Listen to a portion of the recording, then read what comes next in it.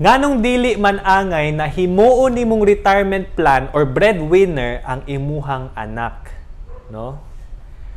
Wow, sa topic pa lang klaro kayo na medyo dulot na ni siya, no? And then this is very dominant sa Filipino culture. We all know this. Makita na to ni siya sa TV, makita na to ni siya sa teleserye, sa Netflix, sa I Want TV. But sad to say, most of the time this happens sa Filipino culture. It doesn't really happen sa lain na culture. So nganong inana man? Well, di ta kabalon sa may reason nganong sa historical background about it. Pero for me personally, I think and I believe that it's one of the mindset kung ikaw as a parent or naka sa family, it's not a good mindset to have if you have that, right? And why is it? Inani man good.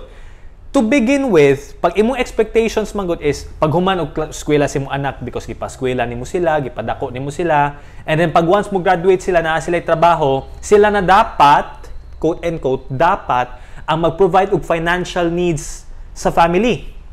No? Dili man gud siya tama because the very first thing man gud that we have to understand as kung ikaw parent ka is that dili biya sala sa imong anak na naa siya diri sa kalibutan.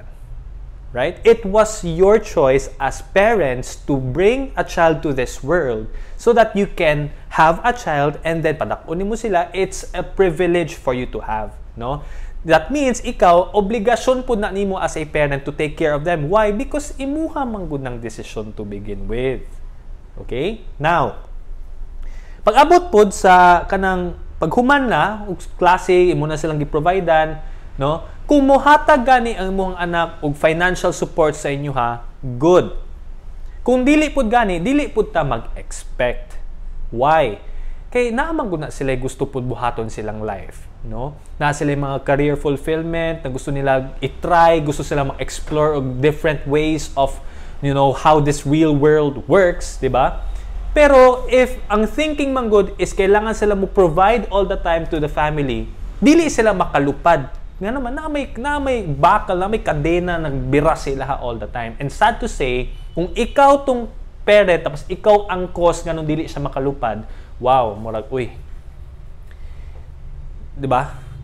I'm sure you're getting the point of this video, okay? So, ang punto lamang gud ani is that, let us not treat our children as kaning money-making machine. Dili sila dili sila mahulog na naasal sa kalibutan para mahulog sila atong retirement plan. Diba? So that's really the case. I hope this video is like a wake-up call for everybody. And a lot of you guys, OFWs, are messaging me stating that you are there not because you wanted to, but because you have to para naakay ipadala na kwarta sa family members. So if you're a parent, that's the situation. At least you know through this video na mauna ang kasagaran na hitabo. Okay? Now, question of the day. In your own perspective, unsa man atong pwede buhaton para ma-change ni siya na mindset? Let us know in the comment section.